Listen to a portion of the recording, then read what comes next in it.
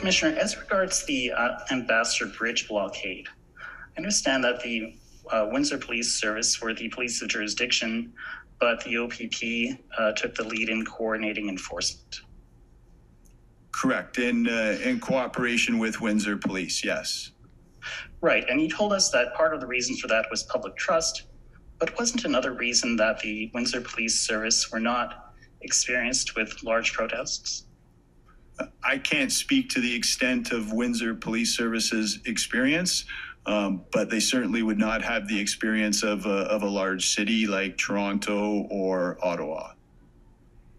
And this protest at the Ambassador Bridge, it was a large protest. It was what, sorry? It was a large protest.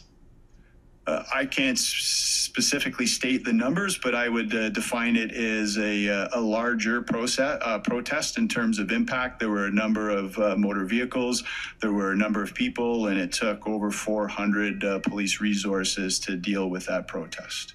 I just want to ask you some questions about how the OPP and their partners managed to clear that protest. And so I understand from your evidence earlier today that the injunction, while it was helpful, it wasn't effective in isolation. Correct. What was really effective was the operational plan of February the 12th. Is that right? Yes, it was the operational plan of February 12th that enabled the police actions to successfully disperse the blockade, yes. And they were able to successfully disperse the blockade at the bridge on February the 12th. Does that sound right to you? Between February the 12th and into to February the 13th. It was a two-day operation. Sir, if you see this document, it's an email from Commissioner Lucky to you. From you to Lucky, yes. And you say here on February the 12th that the OPP, the RCMP, the London Police, and POUs cleared the blockade at the Ambassador Bridge. So I'm just talking about at the Ambassador Bridge, not in the city. Yeah, so there was a large piece of geography that the officers had to contend with. So the specific blockage at the bridge was cleared on that date, and they still had more protesters that had to be cleared out of the general area to ensure that that was secured. And that happened on the 13th? The second portion of the operational plan happened on the 13th, yes. Yes, thank you. And then in the early morning of the 14th, the Ambassador Bridge opened to traffic. Is that right? That is correct, yes. Okay, and obviously that was before the invocation of the Emergencies Act. Yes, it was. The next day, on February the 15th, the bridge was fully operational. I believe so. But that's best to come from the local police service of jurisdiction or Superintendent Dana Early, but that's my understanding, yes. Thank you. We'll confirm that with Dana Early. Earlier today, my friend from the City of Windsor brought you to a document. It was a traffic plan, and it was OPP 6011. Did you have a chance to review that plan before coming here today? No, I did not. The first I have seen of the plan is when it was presented to me here today. So I'm going to suggest to you that if you did look at that plan, you would see that the powers which are listed in that plan to control traffic deal with federal legislation such as the criminal code and provincial legislation, but they don't make any reference to the Emergencies Act.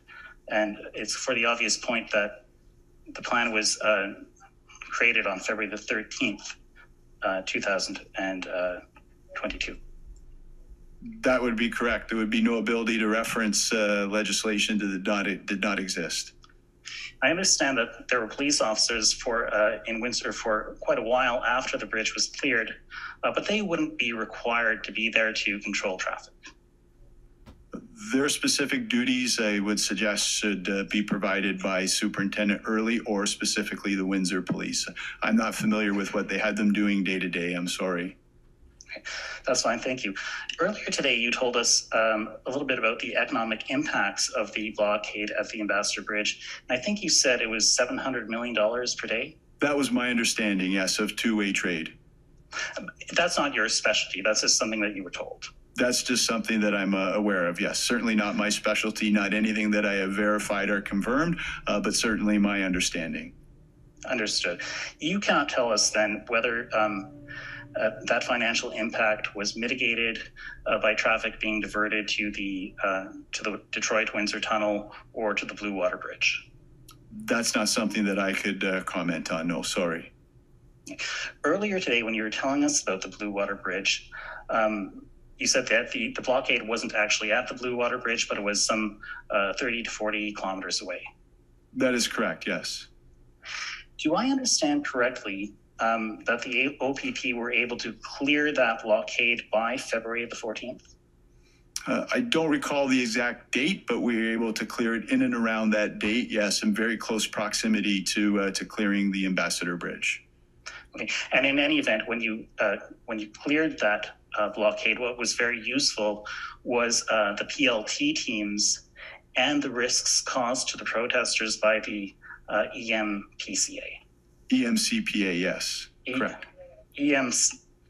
Thank you. One last question just about Cornwall, because that came up in your evidence today too.